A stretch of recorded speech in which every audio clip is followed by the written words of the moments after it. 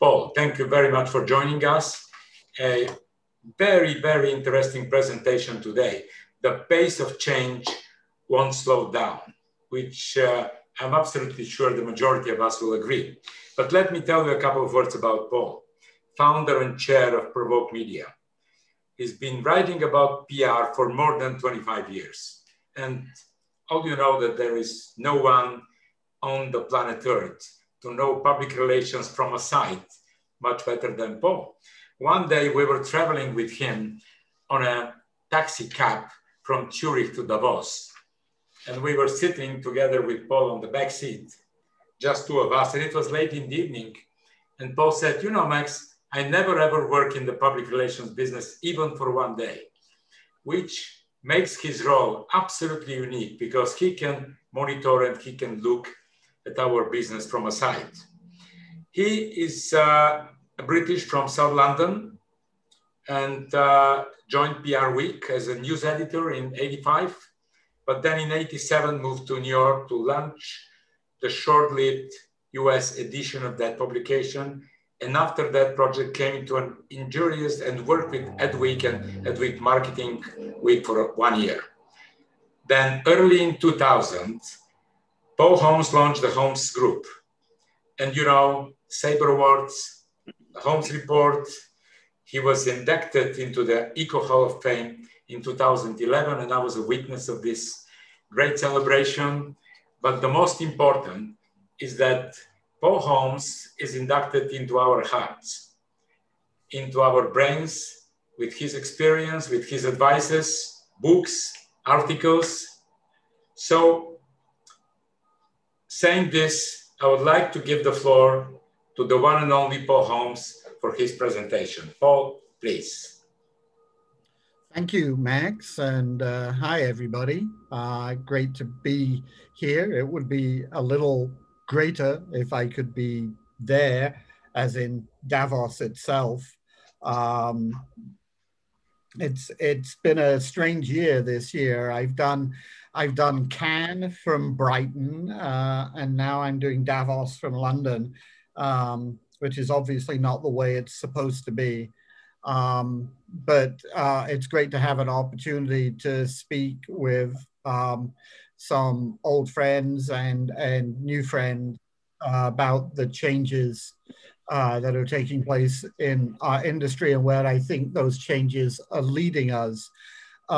Those of you who've heard me speak before, and it's now closer to 35 years than 25 years, Max, that I've been writing about this and talking about this business, which means that nearly all of you have probably heard some of what I've had to say in the past. The themes of this presentation, or at least some of the themes of this presentation, will probably seem a little familiar. I apologize in advance for that. But hopefully, as we go through, there'll be plenty of new material and new ideas and new ways of thinking about some of the themes that we have explored in the past. Because what I'm going to try to do over the next 40 to 45 minutes is challenge some of the conventional wisdom about our business and possibly ask you to forget certainly a lot of what you learned when you were first studying public relations, and also possibly forget many of the things that that we consider to be almost foundational about public relations. But I wanted to start by just, this is a weird way of starting something that's about the future, but I wanted to start by just taking a look back over the last 18 months or so at what we've learned about our business, the world of business more broadly, and indeed the world in which we operate more broadly, and see what the lessons of the last 18 months have been. I know that at the end of March last year, I was in New York holding agency of the year meetings with the top 20 or 30 PR firms in New York, and simultaneously trying to judge the North American Sabre Awards in person, which seems like a very exotic way of doing it now, but was how we'd done every Sabre Awards up to that point. I remember getting a call from my wife saying, "Are you going to come home?" and wondering what she was talking about. And of course, I was aware that COVID was going on, but I don't think I was taking it quite seriously enough at that point. Beginning of the week, I was dismissing what my wife had to say and still holding meetings. And people were somewhat remarkably coming to those meetings. I was doing this to welcome them to the meetings in a sort of jokey, isn't this ridiculous kind of way. And then by the end of the week, suddenly 2/3 of the people that I had invited weren't showing up anymore. Others were asking if they could use Zoom. And it was clear that things were getting strange very quickly. I changed my flight on a Friday night, and by Saturday night, I was back in London. I have left London precisely once since then, to go down to Brighton for our first hybrid event, the Can Condensed event in Brighton a little while ago. But mostly what I remember is talking with my management team at the end of March last year, beginning of April, and trying to see what we thought the future would look like. And like a lot of you, I suspect, we very quickly realized that we had absolutely no idea. Visibility at the time was almost zero. It wasn't at all clear whether the public relations business was going to go into free fall, or what would happen next.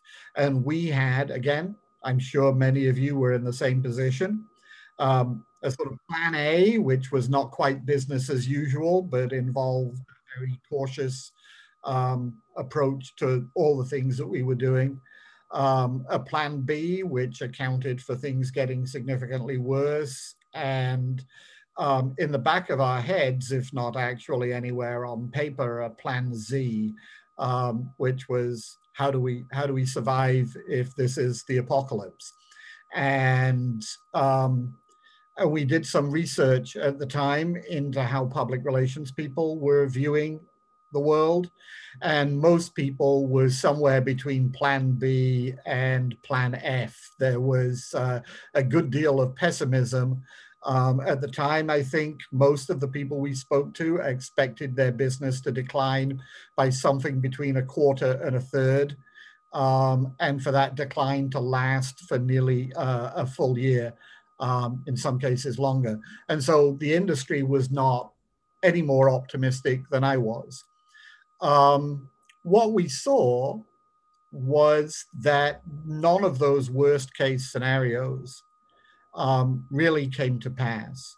I'm sure there were individual agencies, particularly those focused on the travel sector or the retail business, that suffered those kinds of declines, 20, 25% off their business in the course of the year.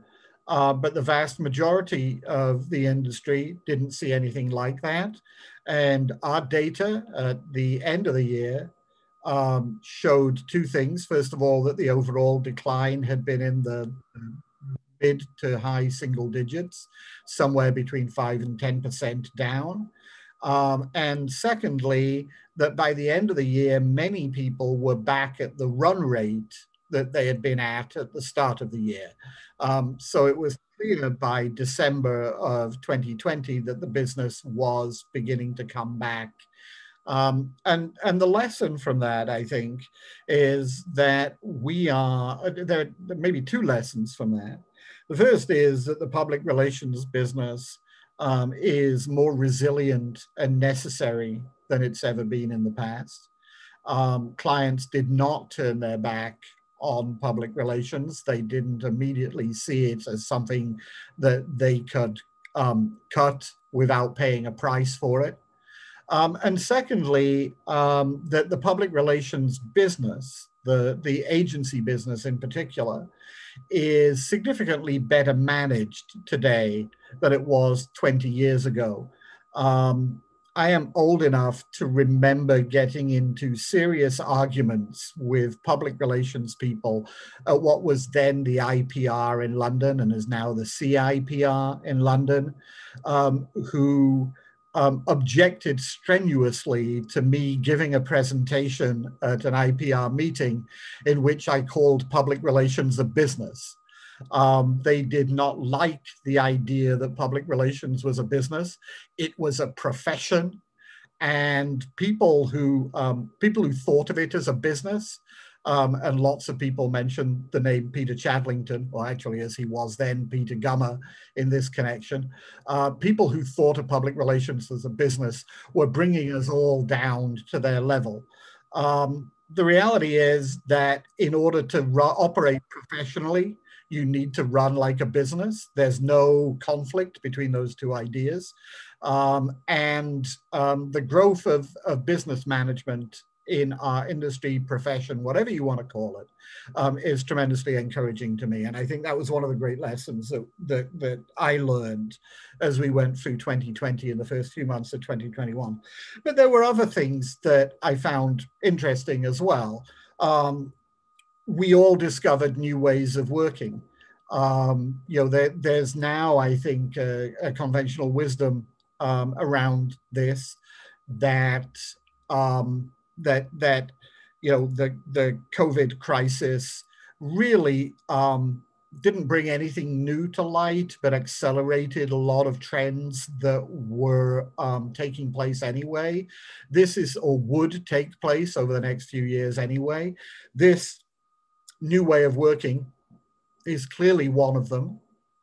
I think the ability to do what we do remotely from home actually proved to be easier with much less friction than many of us would have anticipated. And I suspect will continue again as part of a hybrid model going forward. Looking at our experience in the awards business in particular, it was fascinating to me that the quality of work that we saw in the SABRE Awards this year, first of all, the volume was almost identical to the volume of work that we saw the previous year. So entries were not down significantly. I mean, I think they were down about 1.3% in EMEA and up by about 0.5% in North America. So essentially a wash. We saw the same volume of work, and we certainly saw the same quality of work. This was interesting to me because in 35 years in this business, I had been sort of indoctrinated into this idea that for creativity to happen in the public relations field and in related businesses, you sort of had to set aside a special room for people to be creative in. You had to have brightly colored objects all around. You had toys in one corner of the room so that you could play while you thought, because that encouraged creativity. It was best if you had beanbag chairs instead of sitting around in some sort of formal setting. And you needed all of these sort of crazy accoutrements in order to be creative. As it turns out, all of you were capable of being just as creative, sitting in your kitchens with kids running around in the background and nothing but a screen to relate to. I'm not sure that's a lesson we want to learn going forward, because it seems like a very sterile way of doing business. There are other arguments for bringing people together in a room and having them bounce off one another. But it was fascinating to me that we came up with just as many big ideas in a screen environment as we ever did in a live environment, and that we came up with great execution and high quality production values and all of the things that have become important to us over the last sort of 10 or 15 years in incredibly challenging circumstances. So in lots of ways, we were much more resilient than we, and when I say we, I mean we at the PRovoke Media, but also we as an industry when we did that first round of research, ever thought we could be. And that in itself is sort of inspiring and exciting. The other thing that happened during the crisis that was just as exciting to me was that companies remained committed to the idea of purpose in a way that seems almost obvious now. Because if COVID was about anything, it was about showing that your company stood for something. It was about making sure that your employees and your customers knew that you were putting them first, knew that you were taking care of them, knew that you cared about their safety, their health, their well-being. But the commitment to purpose that we saw last year went far beyond COVID. And as I say, it was by no means guaranteed. We've all, I think, most of us on this call are old enough to have lived through times when companies quickly jettisoned CSR and cause-related marketing and all of the good things that they did that were voluntary and optional because times were tough and they had to focus on the core business. That just didn't happen last year. Nearly every major organization not only maintained its commitment to purpose, but in many cases increased and enhanced its commitment to purpose, not only around COVID, but also around certain issues that were not as central to the smooth running of the business as COVID. So I think any company that didn't at the beginning of the pandemic make those sort of commitments to employees and consumers about their safety and their health and their well-being would have paid a price fairly obviously for that. But there was absolutely no similar necessity for them to jump on Black Lives Matter as an issue the way that so many companies did. And in North America in particular, the corporate response to the Black Lives Matter movement was something that I could not have predicted. And what it told me at the end of the year was that purpose was one of those trends that was happening anyway, that probably would have been inevitable, but that was quickly accelerated and not disposed of during the crisis. And I suspect that the lesson from that is that purpose-driven marketing, purpose-driven branding, purpose-driven identity is going to be a major part of the future for corporations in general and for public relations people in particular as we go forward.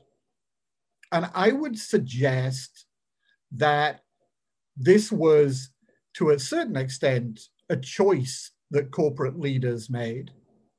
But at the same time, that there was no choice at all. That in fact, what we're talking about here are corporate values. And we have seen over the last 10 years, companies embrace the idea of values-driven leadership in a way that is almost impossible to backtrack on. So the idea that companies have values is suddenly pretty uncontroversial. Nearly every organization that I deal with, certainly every organization of any size and stature in the world, has somewhere on its website, either prominent or hidden, a page that discusses its vision, its mission, and its values. And in most cases, one of those values is something, it can either be something explicit like diversity and inclusion, or it can be something more implicit like equality, or even fairness. But if you believe that equality, fairness, diversity, and inclusion are your values, then suddenly when a movement like Black Lives Matter comes along, you don't have a choice. You can't claim to be about fairness and not be about Black Lives Matter. You can't claim to be about inclusion and not be about Black Lives Matter. And what we've seen, I think, therefore, is this understanding that having values is essential, that living values, what we used to call, and I think to a certain extent still can call, authenticity, if we redefine authenticity a little. You know, to me, authenticity means that you live your values. Then suddenly being authentic to those values is what has the potential to differentiate you from everybody else in the marketplace. And I would argue that one of the things that has changed for public relations over the last year and a half, I mean, I think to a certain extent, this was always true of the best of our profession, but now has to be true for all of us, is that job one is helping organizations define their values, helping organizations understand what their values mean, and helping organizations live their values. And values suddenly are absolutely central to everything that we do. And that to me is the lesson of the growth of purpose-driven branding, is that this is now about who companies are, what they stand for, and whether they are prepared to do all the things that standing for those values implies. What was fascinating to me, sort of as an adjunct to this, is one of the other things that we've learned over the last 12 or 18 months in terms of what organizations, marketers, communicators are celebrating more than anything else. And for that, I turned to Cannes. And the return of Cannes this year, not as an event that is held in the south of France, but as a competition that showcases the best that organizations do in terms of their creativity across multiple disciplines. We just, as we do every year, reviewed all of the Cannes winners in the public relations category. We ranked them from number 1 to I think number 10. I think there were 10 campaigns that won gold or Grand Prix this year. And the most interesting thing to me, the most interesting new thing to me about the winners was not necessarily that they over-indexed towards purpose, which they do. Purpose-driven campaigns are, I would guess, sort of 5 times more likely to be entered into Cannes and 3 times more likely to win at Cannes than anything else. And so they're disproportionately represented in the Gold Lions. But more than that, more interesting than that to me this year was something that I hadn't necessarily seen in the past, which is that we were recognizing, or the jury was recognizing, and I spoke with Gail Hyman, the CEO of Weber Shandwick, who chaired the Cannes Lion jury for PR this year. And what was interesting to me was that Cannes Lion were in the PR category, they weren't necessarily recognizing what you and I would think of as earned media campaigns. They weren't necessarily recognizing what you and I would think of as communications campaigns. They were recognizing corporate actions. I'd invite you all to look at the review that we did at PRovoke on the Lions this year. But I'm going to sort of pick 2 of them to illustrate what I'm talking about. both of which won gold. One of which was called Contract for Change. It was an AB InBev Michelob Ultra campaign that helped, that signed up farmers across America to make the transition from the sort of mass factory farming conditions that exist across most of America to an organic farming model. The numbers on how little farmland in America is organic are quite shocking. And there are obstacles to making that transition that Michelob and AB InBev sought to counter. The second campaign that I want to talk about a little bit is MasterCard's full name, true name campaign, which was one of several campaigns that we saw last year that were designed to show companies being inclusive of transgender people, in many cases for the first time. And this essentially allowed people who had MasterCard credit cards to have the name by which they identified themselves printed on the card, rather than the name that they were born with or the name that was on official government passports and driver's licenses and everything else. So it allowed people to be called by their preferred name and identified by their preferred gender, rather than by the gender of their birth or their citizenship. Now, what was interesting to me about both of those campaigns was that they broke the mold of Cannes winners, in that there was absolutely nothing in the communications materials about those campaigns that deserved an award. I mean, they both came with a video. They both had ads that had run as part of the campaign. They both had earned media efforts supporting them. But if you looked at the communication, the actual activity that surrounded these campaigns, it was pretty ordinary. It was pretty unexciting. It certainly wasn't award-worthy. And so when I talked to Gail, when we talked to Gail, this came up. And what became apparent was that they weren't being recognized for the communications around the decisions that these organizations made. They were being recognized for the decisions themselves. In other words, AB InBev wasn't being celebrated for how it communicated the contract for change.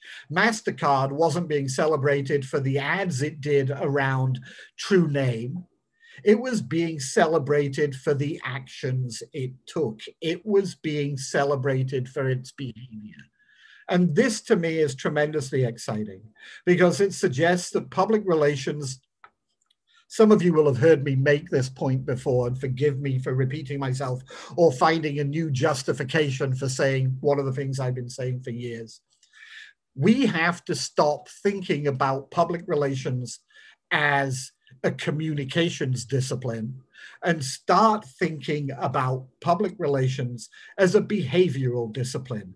It's about what companies do, not what they say. I apologize for the fact that my cat's ass appears to be making an appearance in the Zoom screen here. He's moving around behind me. But this is an incredible new way of recognizing our business. And by the way, we see this all the time. In Sabre, there was a campaign this year from Ketchum on behalf of a windows and ceiling lighting, illumination company called Velux, which was about the company's commitment to going carbon neutral, not just into the future, but also into the past. In other words, they were aiming to get to a point where they would offset all of the carbon emissions that they had had over the lifetime of the company, this kind of lifetime carbon neutral approach. And again, there was nothing, I hope anyone associated with Ketchum will forgive me for saying this, there was nothing in what Ketchum did for its PR dollars in terms of communicating this that made it worthy of Best in Show in Sabres. What made it worthy in Best in Show was the action, was saying this is what we're going to do. Actions, not words, are the future of our business. And great campaigns going forward are not going to be defined by all of the things that we say. They're going to be defined by all of the things that we do. Now, along with all of this good news, the winners at Cannes present, not for the first time, a warning for our profession and our industry, because all 10 of those winning campaigns were designed not by public relations agencies, but by ad agencies. If you look down the list of people credited with the idea creation and the lead role in these campaigns, they were people like McCann and DDB and FCB and Gray Advertising. They were not Burson Marsteller, Fleischman Hillard, Ketchum, Weber Shandwick, Edelman. And we've been asking this question, why are ad agencies winning great PR awards at Cannes more than PR agencies for a long time?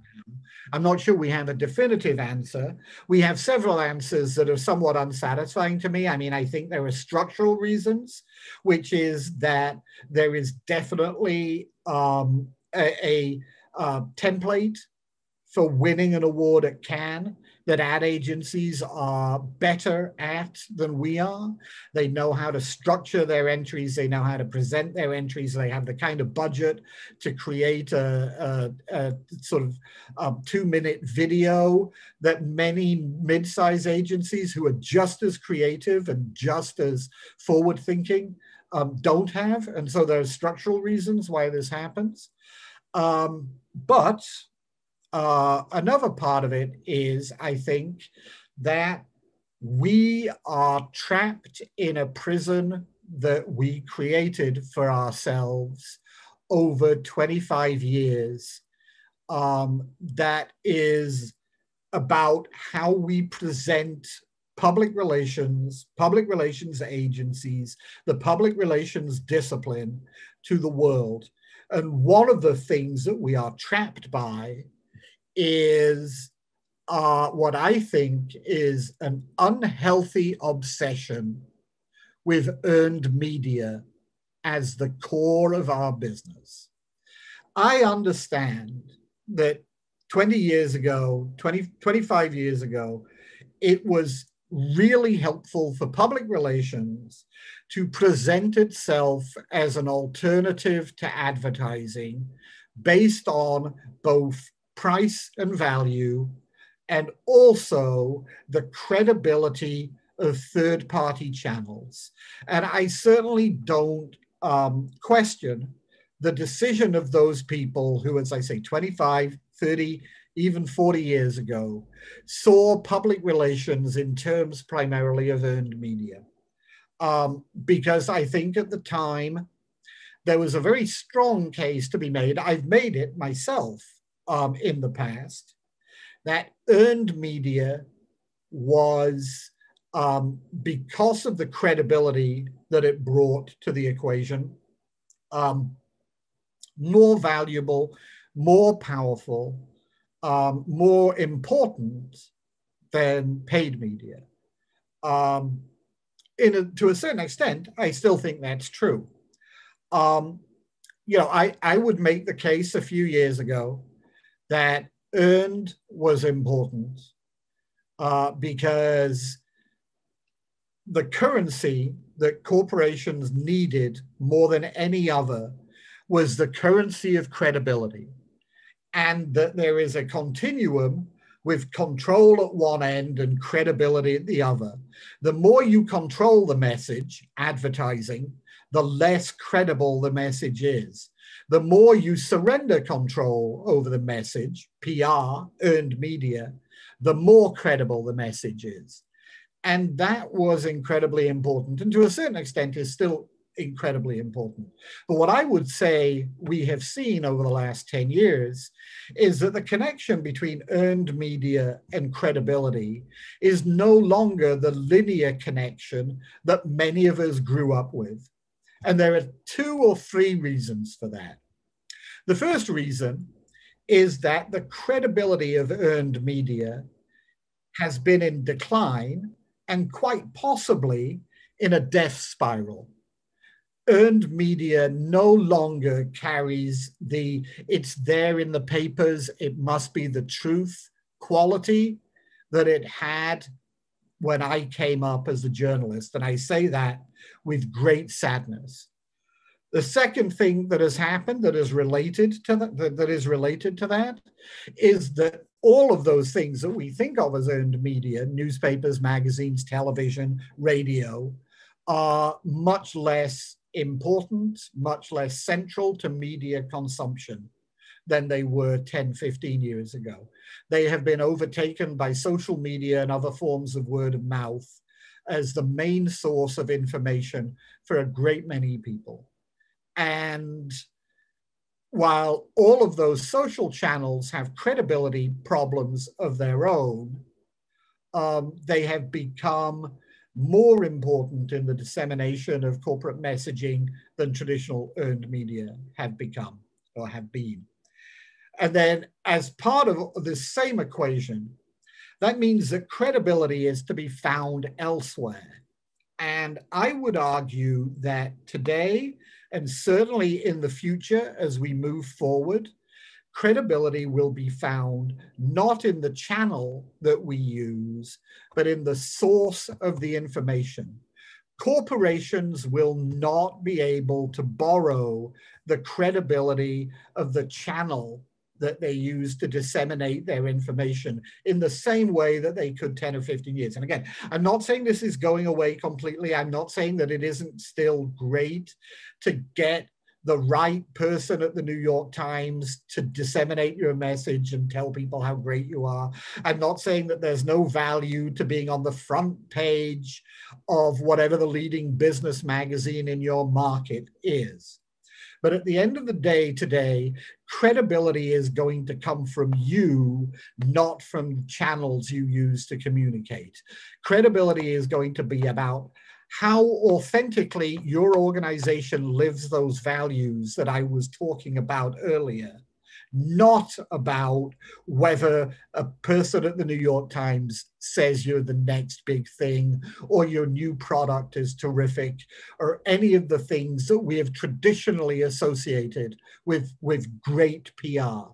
Great PR is going to be about how your organization lives up to its values in the real world. It is under constant observation. And I would argue that today, the real world has a pretty good handle on how credible your clients are, how credible each of them really is going forward, and whether they are in fact authentic.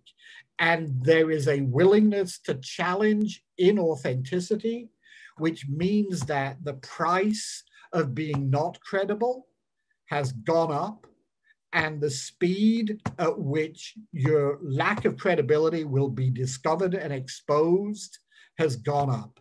And that means that public relations has to be the guardian of your values, the guardian of the discipline that tells you how to live those values in the real world, and the source of your continued credibility and authenticity.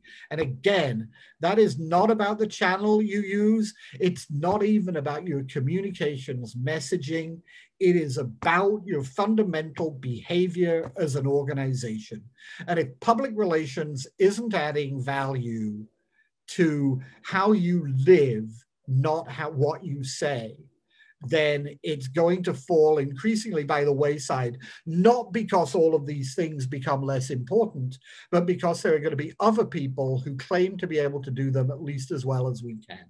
And I think we started a little late, so I probably got another 5 or 10 minutes that I can continue with this. So I'm gonna go on until Max starts making sort of shut the fuck up. The whole time on the planet Earth is yours, Paul. Okay, so I think that there are a number of ways in which we must change. And I'm not necessarily targeting this at everybody in this room because, look, we have a self-selecting sample here around this virtual table or in this virtual conference room, whatever metaphor you want to live by. We have, I think, here a self-selecting sample of the business that is already, to the maximum extent possible, at least, living and operating in many of the ways that I'm talking about. I'm not suggesting here that I am presenting you with a way of looking at this business that you haven't at least thought about before and that you haven't at least tried to implement in the past already. But I am suggesting that it is going to be absolutely critical for the future of our business, not only that an audience of 20 or 100 or 500 leading PR practitioners start to think this way, but that as an industry, we all, or the vast majority of us, start to think this way. And we have to go out, I think, and evangelize to our peers, to our colleagues, to the next generation of practitioners that these things, values and action and credibility and authenticity, are absolutely critical to the future of our profession and its continued centrality as a corporate leadership discipline. And so how do we need to change? The first thing, which stems from the last thing I said, is that I think as a discipline, we need to embrace channel neutrality, absolutely. We have to stop saying, oh, that was an ad campaign, not a PR campaign. There is absolutely no reason why advertising and paid media cannot be part of what I would like us to start thinking about as the public relations mix, right? We're all very comfortable with the idea of the marketing mix. We're all very comfortable with the idea that you can reach consumers and persuade consumers and get consumers on your side using a vast array of discipline. Public relations is just, and again, I'm sure most of you have heard me say this before, public relations is just a much bigger, more inclusive version of marketing.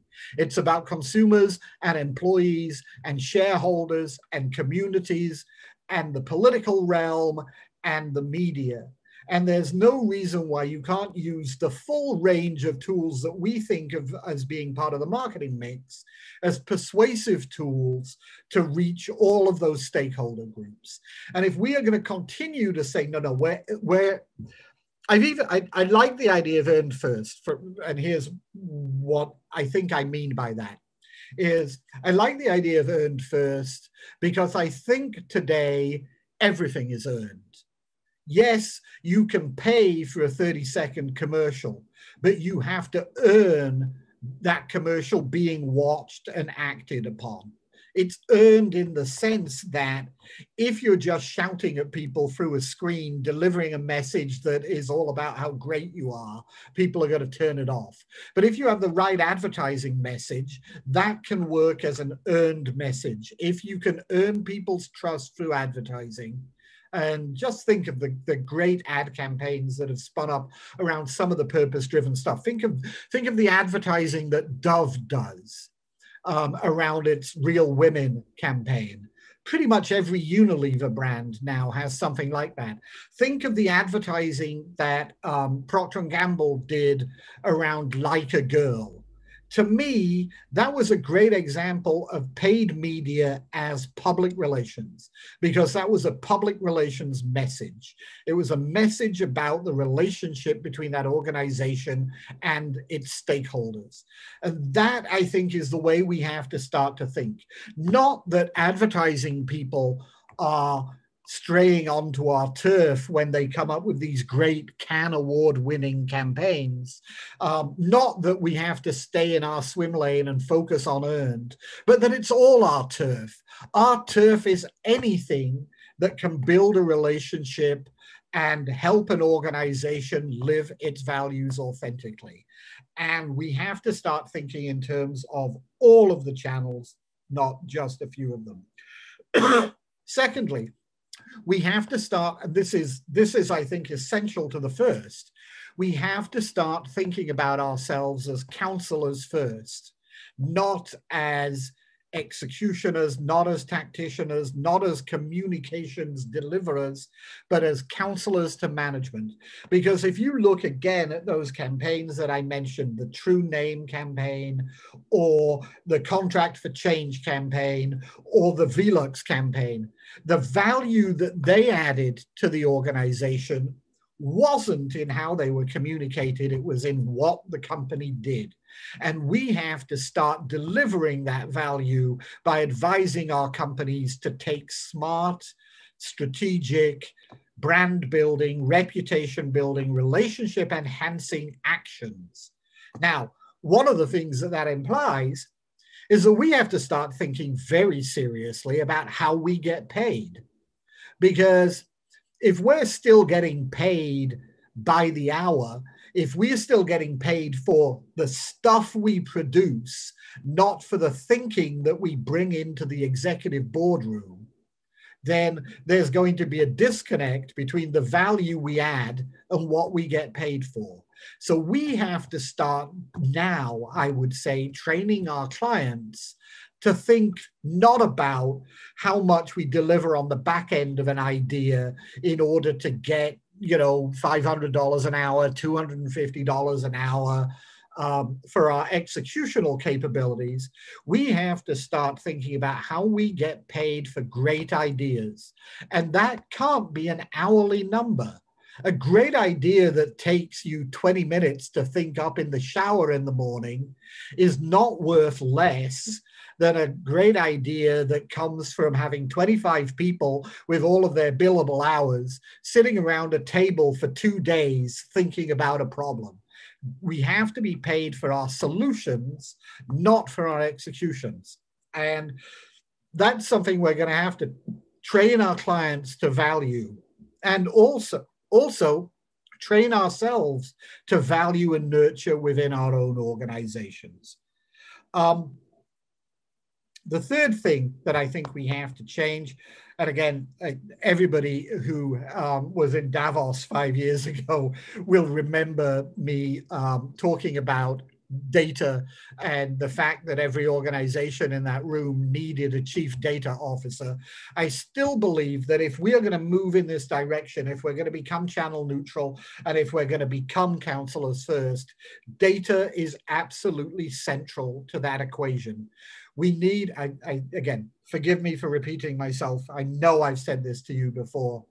The person with the best data will have the best insight.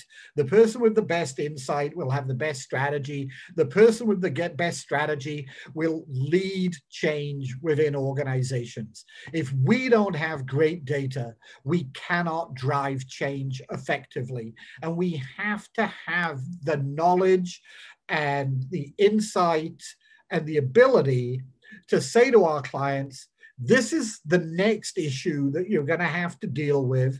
It's coming around the corner now. You need to be prepared for it. You need to jump on it. You need to be the first organization to take advantage of it as an issue to define your character, your values, your personality, your authentic self.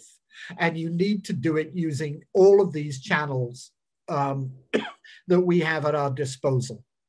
And that becomes about knowledge first and foremost. That ability to see around corners is going to be critical to us.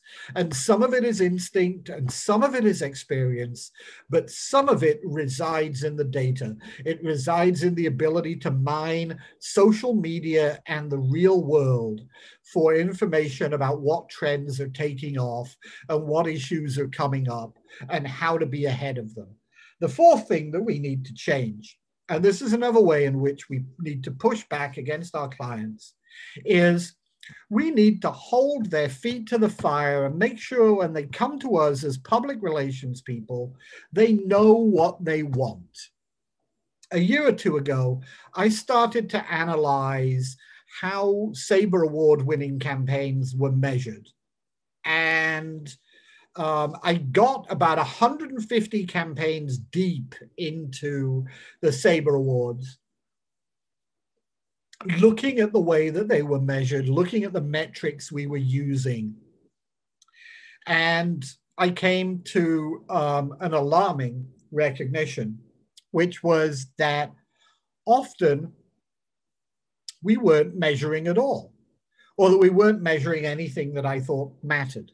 And so I actually then took a step back and started to look at what were the objectives for this campaign. And here's what I found. Almost half of the campaigns that we judged in SABRE didn't have any objectives at all. Now, I'm not necessarily saying that the campaigns didn't have objectives, because that sounds silly, right? But there was no stated objective at the beginning of the campaign. Nobody thought it was important to tell us what the objective was, partly because I think they thought if they came to a PR agency, the objective implied is they wanted to get PR. And by that, they meant they wanted to get earned media coverage. I hope that the sort of half an hour or so that I've been talking about this already helps you to understand why I don't think that's much of an objective at all, or certainly the objective that we should be focusing on. The second, for those campaigns that did have a stated objective, however, in almost 90% of the cases where there was a stated objective, that stated objective was something along the lines of to raise awareness. We wanted to raise awareness. Sometimes it was a little different. You know, we wanted to build buzz. We wanted to go viral. But in most cases, it was some variation of we wanted to increase awareness. I have to say that I think awareness is, in most cases, at best, an intermediary objective. And I think if your client comes to you, and this is one of the things we have to learn if we're genuinely going to be counselors, if your client comes to you and says, I want you to raise awareness of X, your first question should be something along the lines of, for what? Why do you want that awareness to be increased? Not, you know, objective, not awareness as a goal in and of itself, but awareness as a means to an end. All right. If you're raising awareness because you want to sell more X, that's fine by me. Even better is if you're raising awareness because you think it will increase and enhance the relationship between your organization and its stakeholders, then I think that's terrific. But awareness without any sort of understanding of what the purpose of awareness is incredibly sort of short-sighted and inadequate. And it's something that we as agencies, because at the end of the day, we're going to be asked to prove that a campaign worked, need to be able to push back on. Awareness, and by the way, when people say that their objective is to raise awareness, the result is nearly always 100 million media impressions. I don't want to, or some variation thereof. I again, don't want to sound like I'm talking down to you, but you must all be aware of the fact that saying you got 100 million media impressions does not prove that you raised awareness one iota. If you're going to be held accountable for awareness, you need to do pre-campaign awareness and post-campaign awareness research, and then show that you moved the needle. If you want to say, you know, people are aware that we stand for, in the case of transgender rights, for example, that we stand in favor of full equality for transgender people, it's not enough to have an ad and a PR campaign and a ton of media clips. You have to show that people actually did become more aware that that was something you stood for. This is all fairly basic stuff, but we have to start pushing back against clients who set crappy objectives and then are disappointed when the impact of the campaign is less than they want it to be. And that leads to the fifth thing that we need to start doing, which you'll be not at all surprised to know is the thing that I want to focus on at the end of this process, is we need to start demonstrating that what we do really moves the needle, really changes behavior, really changes attitudes and the way in which people relate to organizations. And there are two things that I think we need to start thinking about based on what I've been saying today. One of them I've talked about before, and I'll end with, but I don't want to repeat myself too much. One of them is going back to that point about values and authenticity. And this is a question that I think you can, or a series of questions that I think you can ask internally on a sort of ongoing rolling basis as a reality check for how well you're doing in terms of authenticity of values. And it's three simple questions that you can ask your employees every 6 months, every year, whatever you're comfortable with. Do you know what our organizational values are? Do you believe that management lives up to those values? Do you believe that you personally are empowered to make decisions based on those values? And if your employees can answer yes to those three questions on a consistent basis, I would argue that your organization is extremely well insulated against a values-driven crisis, pretty well insulated against a brand crisis, and can be confident going forward that it's doing things and saying things that are resonating with your audiences outside of the organization. Your employees, better than anybody else, have great bullshit detectors for whether what you say matches up with what you do. They know the organization, they know how it operates. And if they are confident that you're living up to your values, the chances are you can be confident too. And then the final thing is we need to start measuring our campaigns in terms of what I think is at the core of all of this. The word that is important in public relations is that second word, relations. We are the people who, based on authentic values-driven actions, build, nurture, and when necessary, leverage the relationship between our organization and all of the people in society with whom it interacts and upon whom it depends. And we have to find ways of measuring those relationships. Do you trust us? Do we have the credibility? Do you think we're authentic? Do you think that we live up to the expectations that you have of us? If not, how are we failing? I've talked in the past about Net Promoter Score. Would you recommend us as a place to buy products, as a neighbor, as an employer, as a company to have on your side in a political debate or a political argument?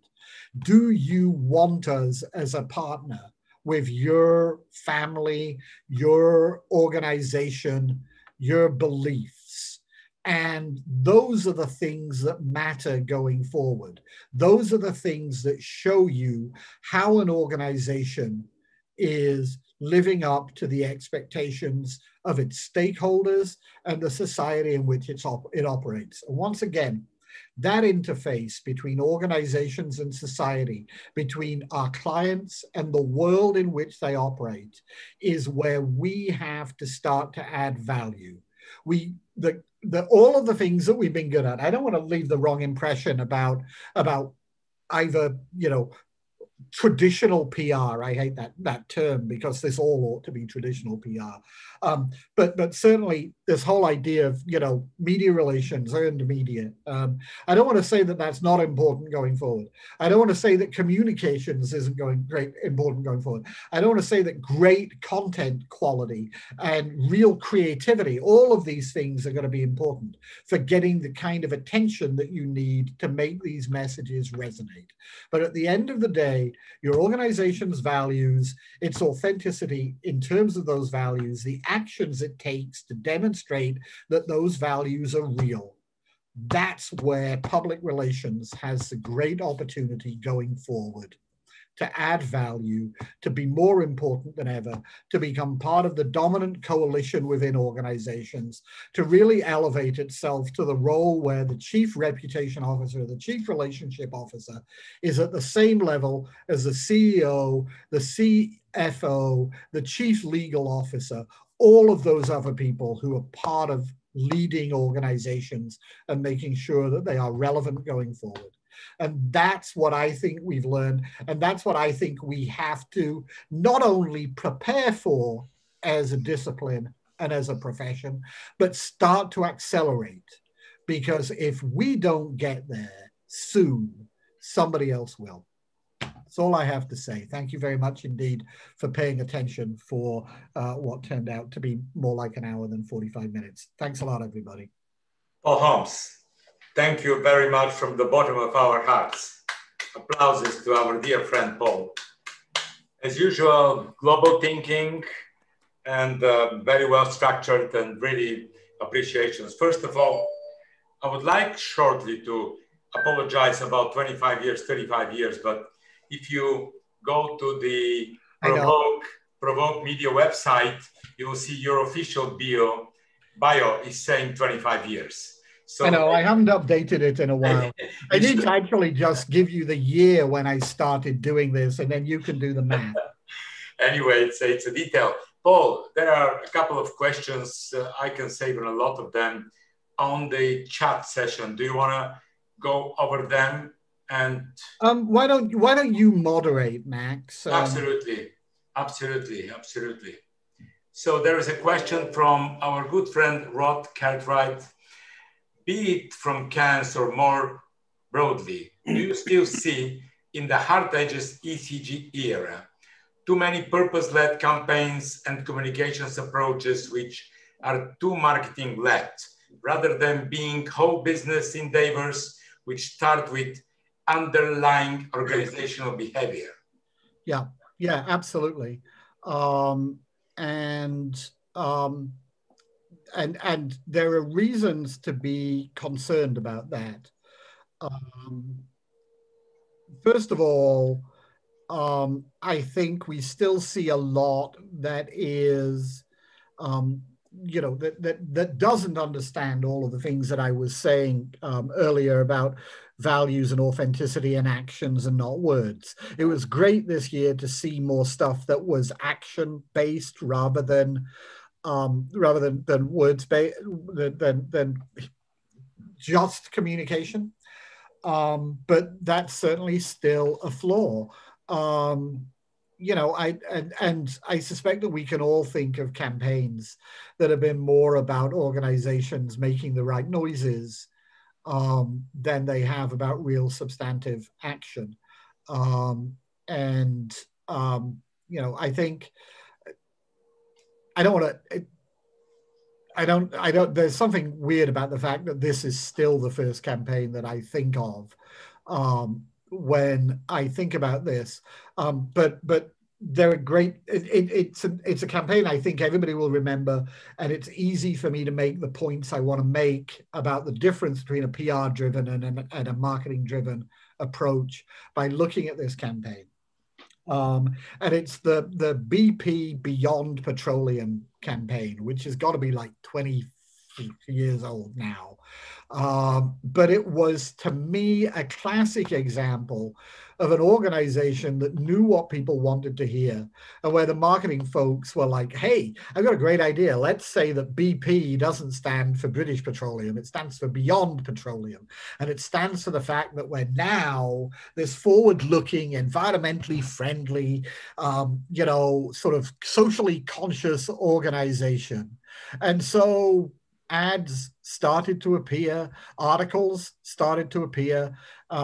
Everybody talked about how BP had moved beyond petroleum. Then a couple of things happened in quick succession. There was an explosion somewhere, and then there was the disaster in the Gulf of Mexico that was the biggest pollution event in the US since the Exxon Valdez ran aground about 10 years earlier. And that was because BP's words had gotten a long way ahead of its actions. At the time, I argued that the public relations approach to, and look, I know that there is a tendency out there in the world beyond our industry, and sometimes reprehensibly, even within our industry, to use the term just PR to mean something that is cosmetic, not real. That is not and never will be the sense in which I use the words public relations. What I think a public relations approach to this problem would be to say, okay, we want to get to a point in the future where we can legitimately and authentically claim to be beyond petroleum. What does that mean? What milestones would we have to hit before we claimed that legitimately, honestly, truthfully? And secondly, what are the behaviors we need to encourage within our organization in order to get to those milestones? One of the first things I would say was part of a public relations solution to the Beyond Petroleum message would be to say, okay, we need an internal communications campaign to emphasize health and safety and environmental performance.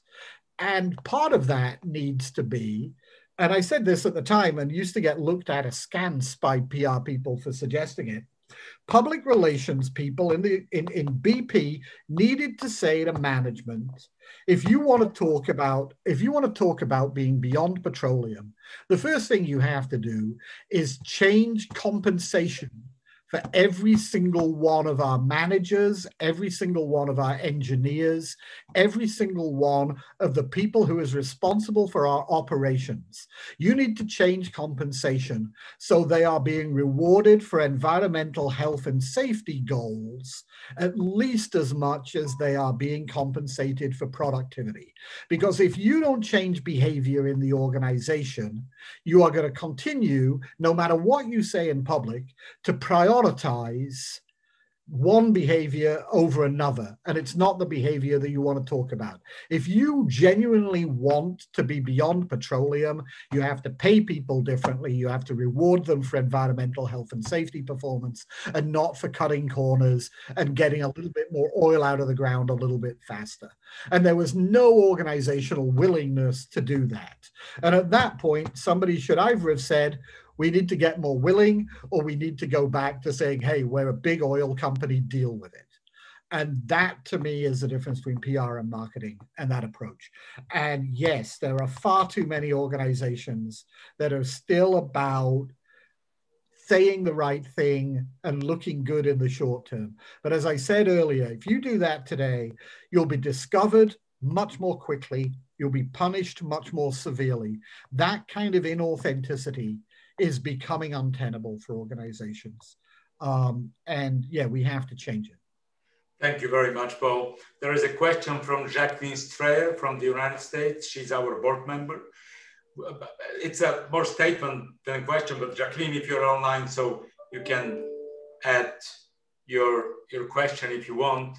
She says, we look at 4 types of media that are valued: earned, paid, shared, and owned. And it is evaluated based on who are your stakeholders are and what they pay attention to. Jacqueline, do you have a question to Paul Holmes? No, I don't have a question. I was just putting that in the chat. Yeah, okay. Thank you very much. I mean, clearly we have to become masters of all of those, or we at least need to offer up solutions that, with an understanding of how those four work together, to build messaging and to deliver it to a wider audience and to show that you're delivering on that messaging. And I'm not necessarily suggesting that we need to be creating all of the solutions. That's part of being a counselor, but we need to understand and be willing to recommend each of them in the appropriate circumstances. Thank you. There's a question from Atu.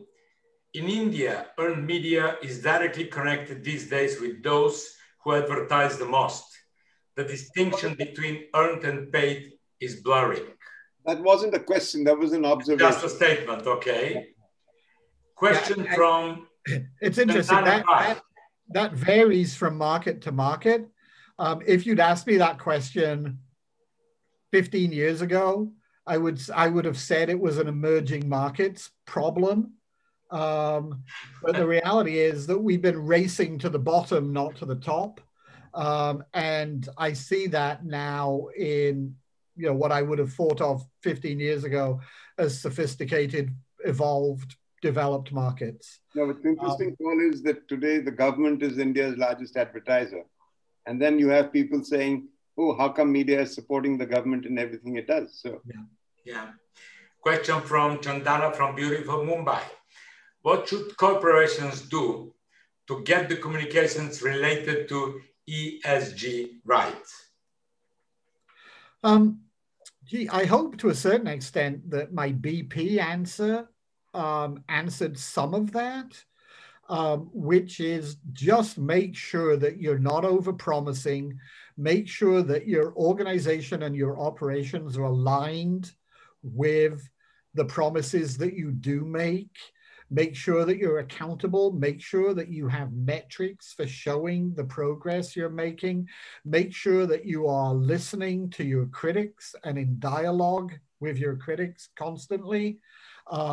Even those critics who you'll never win over, you have to understand where they're coming from.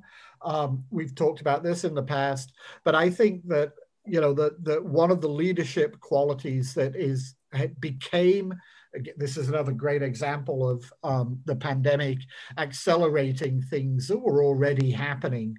I think that the one leadership quality that the CEOs needed through the pandemic and will need more than ever going forward is empathy. And that means being able to understand and value the input of people with whom you disagree, that all of these people are affected by your operations. Whatever their motives, they have a real point of view and you need to be able to listen to it. And if you don't have a CEO who is blessed with innate empathy, you need to be the empathizer in chief. You need to be the person inside the organization who brings in those views from outside and helps management understand what they are and why they matter to the organization going forward.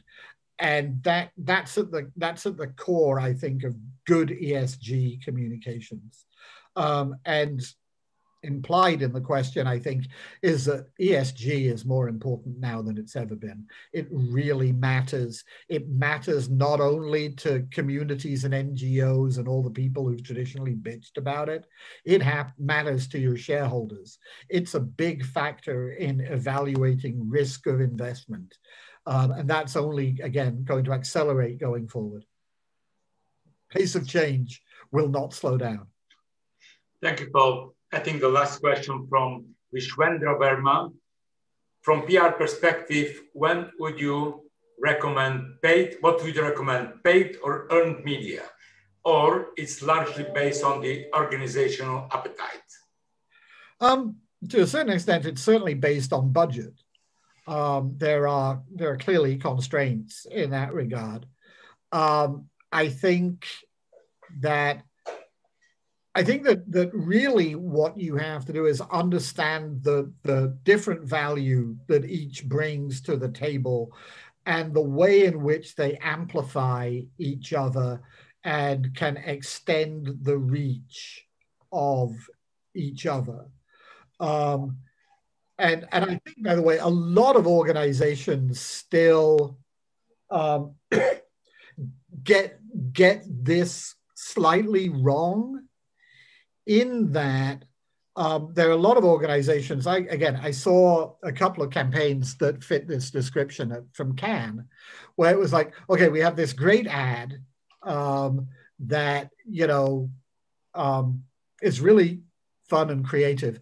Let's get PR for the ad, right? Let's get the ad shown on the nightly news. Let's get people to talk on social media about the ad. Whereas I think the best approach is, let's use the advertising to amplify great earned media coverage to other audiences. So we had a great earned idea. It was a great live event. It was a great it was a great social media thing. It got this endorsement by this unpaid journalist, celebrity, influencer, whatever. Let's take that and make sure that everybody knows about it. And clearly you can reach more people more quickly via paid media if you have the budget to do it.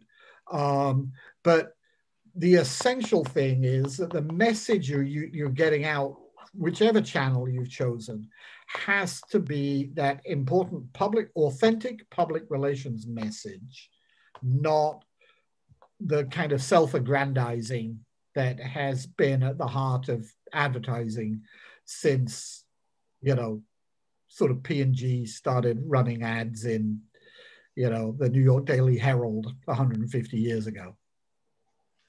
Thank you very much, Paul. Any other questions? One last question. No?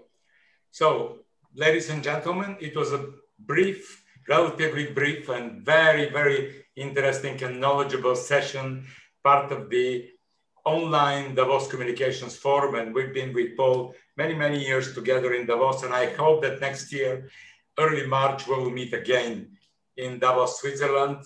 And I would like to thank you, Paul, from the bottom of our hearts. Really thank you. The record of this session will be tomorrow on the website of the World Communications Forum Association.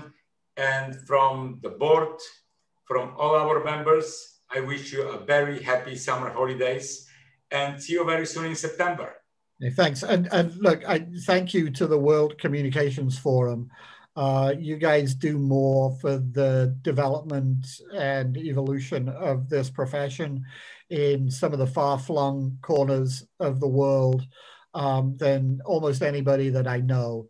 You know, I think I put you guys up there with ECO and the Arthur Page Society and all of the other groups that are working to improve and add value to our profession. And you're a great ally and partner in that regard.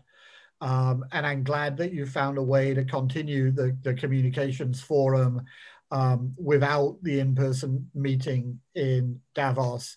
But like you, I hope that we're able to come back to a live event where I can network with friends and have conversations over coffee as well as just delivering remarks. So thanks very much, Max. And we value very much partners and friends like you, Paul, and professionals like you.